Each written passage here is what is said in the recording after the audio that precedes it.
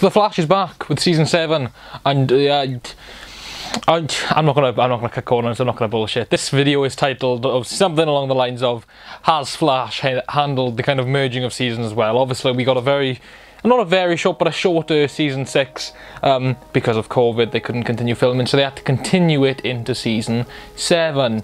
Now, season 7 was obviously going to be about Godspeed and not about Eva McCulloch. Now, obviously, it still is merging into it, along with the fact that Hartley Sawyer as Elongated Man as Ralph Dibley is now gone. So I have to try and do something about that. So as of this video releasing, there should be 3 episodes out, but as I'm recording, there's only 2. So I'm kind of just going to go over what happened in those. First of all, Mirror Master has just been retconned, essentially. Mirror Master was never like the true Mirror Master. Eva McCulloch always was, and the actual Mirror Master was just one of her creations. That's fun to find out. Spoiler alert if you haven't seen the episode, obviously. Nash dies in episode 1, and I feel like that would have been so much better if that was episode like 20 of season 6. I know you can just binge watch the series and then start off here, but it still feels different. The whole thing of them just trying to do a brief explanation of why he's sleeping in some cryopod to like reserve his speed, that's a bit weird because he uses his speed with no issue. And also the first episode of season 7 is with Allegra and Chester, which, you know, that's obviously them trying to say, oh yeah, soon Team Flash will kind of merge into these guys instead of Cisco and Caitlin and stuff like that. But man, it was a lot to take in one episode. We get the Council of Wells back inside his head, and he kind of finds out that Wells, because of the particles inside him, he can be the thing to activate this new artificial speed force, yada yada. And I know we're meant to be taking it as season 6 episode 20 as opposed to season 7 episode 1, but it's just a lot. Considering we had the last Flash episode like last May, now yeah, it's been a while. Episode 2, Cisco's back and Frost is back. Obviously they get called in because, you know, Nash has passed away. They are able to make the artificial speed force, but it is slowly kind of draining Barry of all his emotions. It's giving him super fast thinking, but he's got no emotions. So we can think of things factually, just not emotionally, which leads to like shenanigans in the episode where, you know, the Team Flash is trying to basically save him, like, I guess, because he's not thinking with his heart, he's only thinking what is factually the best outcome, which, you know, that's not always that's not always the case. Sometimes it is better to go with your heart. We get this really cool scene where Frost uses Velocity X and she becomes like this, just a speedster basically. That was awesome. I want to see more of that. That looked sick. I do eventually end up getting Iris out of the Speed Force purely down again to Barry's like factual side of his brain instead of using any emotion. Messy. The first 2 episodes very messy, and I know again should have been the end of season 6, but they've definitely tweaked some stuff to make it work, like the fact that Ralph and Sue are in you know, gone into hiding because of what even McCulloch has done.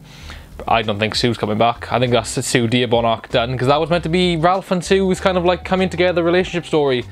But yeah, I feel like they had to cut a lot of corners. It's such a shame, because the last video I did on this channel about The Flash was my review of season 6, and I was just over, like, I loved it. I thought it was so cool, and it's like I couldn't really pick which was my favourite between season 4 and season 6. I don't want to shit on this season yet. We've only had 2 episodes, but so far it's not looking good. It's very messy, and it should fuck COVID, man, fuck it. There's a lot of like comic references that they brought up in these first 2 episodes that didn't need to be there, and I feel like they're trying to set something up whilst not be able to handle what they're already doing.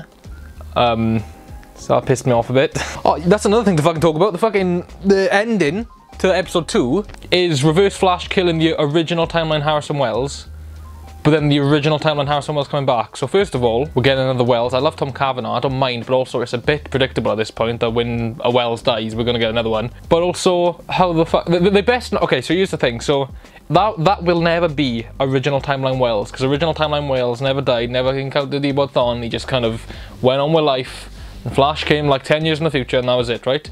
But now, he has died and then come back, which is obviously surely another timeline again, because that Harrison Wells never actually came back.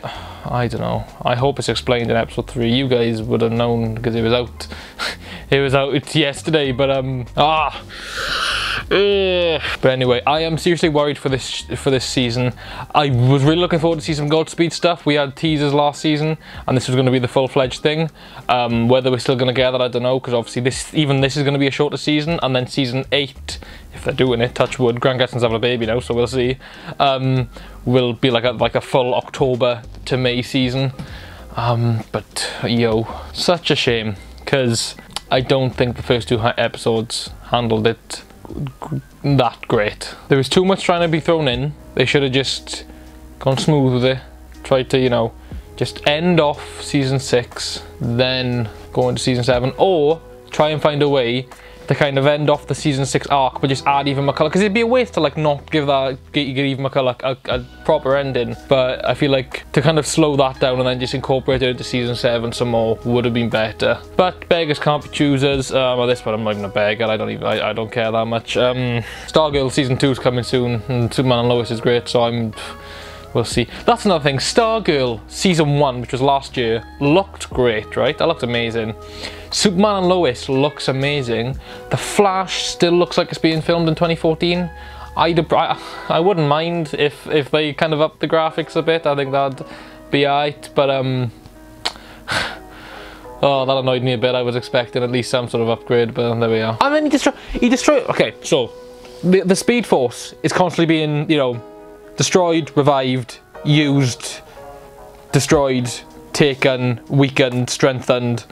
You know, it's always shit going on with the Speed Force. The Speed Force is gone. Wally said so, you know.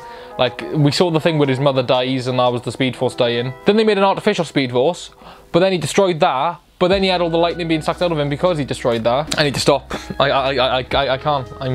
I'm gonna carry on watching it, right? But that's not the point. The point is, it's the same old shit. Same old shit. Anyway, what do you guys think of the first episode of The Flash? I hope it does get better throughout season 7 and that season 8 can be a bit more of a success. But thank you guys so much for watching this video. If you did enjoy, we upload videos every Wednesday and Saturday at 6:30 PM British time. Thank you guys, and I'll see you very soon. Goodbye.